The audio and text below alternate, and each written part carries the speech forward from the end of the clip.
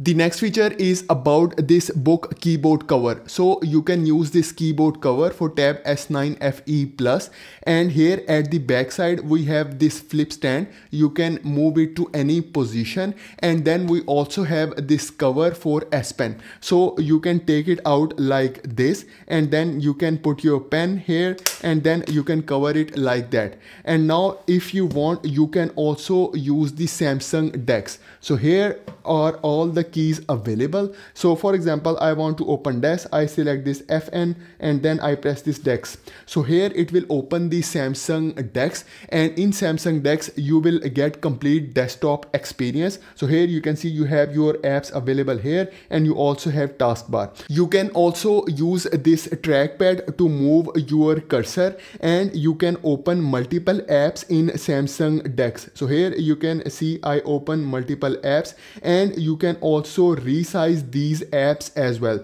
If you want to access more apps, select these dot from here, and here you have all the other apps available. You also have all the shortcut keys available on this keyboard cover. The next feature is about productivity mode. So if I bring down this quick panel, and then if I scroll here, you see this option of modes. So if I select this modes option, and then I select this productivity mode. So once you turn on the productivity mode, everything become grayscale. Restrictions apply on different apps that are not related to my studies. Notifications will turn off, so I can focus only on my studies.